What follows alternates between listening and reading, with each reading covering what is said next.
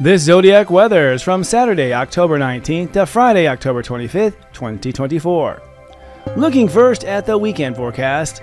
Over the weekend, we wrap up our core decisions about whether or not to continue in a relationship for long term. Let's drill down. On Saturday, it's sunny and valuable. The moon in Taurus makes you feel and know your worth. Step 26 means Saturn rules the day. Knowing your worth with Saturn tells us you're ready to decide and commit to what the peace deal will be or the future will become. You're also upgrading your personal boundaries, and once the moon moves into Gemini, you're ready to communicate the change. On Sunday, it's sunny and rather animated. Step 27 gives us a Mars ruled day. It's time to move forward now with what you want to do in relationships. You could say it's time to shake on it.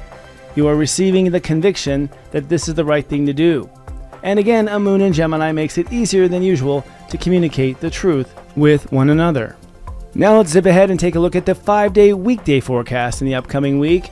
In this upcoming week, we transition from wrapping up the Libra energy and diving deep into intimate Scorpio. On Monday, it's sunny and rather chatty. Step 28 indicates that Earth rules the day. This is a day where you love and protect what you have served and created. This is where you honor all of your agreements in your relationships and wait for things to gel. What you'll receive is the real value of these changes, and you're initiating the transfer of power from the we to the me or vice versa. With the moon in Gemini, then Cancer, it starts very heady, but then gets deep in your feelings, and this may be the first time you mourn the changes of your relationships. On Tuesday, it's partly cloudy and weighing. Step 29 indicates Chiron rules the day. This is the day where you'll receive justice, and you are testing the balance potential of everything. You could say this is a real test as to whether the marriage or divorce is going to work out. And several planets indicate that there is a major change in karma. Mostly the Sun scoring Pluto, a major test of heart and personal power, and then the Sun entering Scorpio, indicating the end of relationships and the beginning of drawing lines. On Wednesday, it's cloudy and rather sensitive. Step 0 means this is a Grandmaster Pluto ruled day.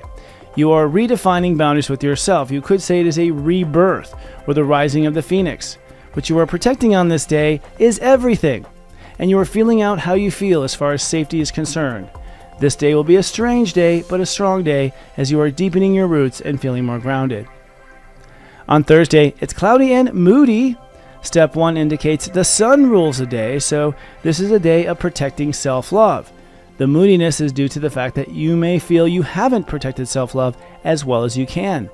You are going to clarify your emotional boundaries to make you feel safe and nurtured. And with Mars sextiling Uranus, it's now time to get moving on some sort of construction or deconstruction project. The moon in Leo amplifies that connection to the heart. And then on Friday, it's cloudy and hopeful. Step 2 means the moon rules the day, and with the moon in Leo, it means your heart and feelings rule the day. And this is precisely what you must protect, are those feelings and your heart.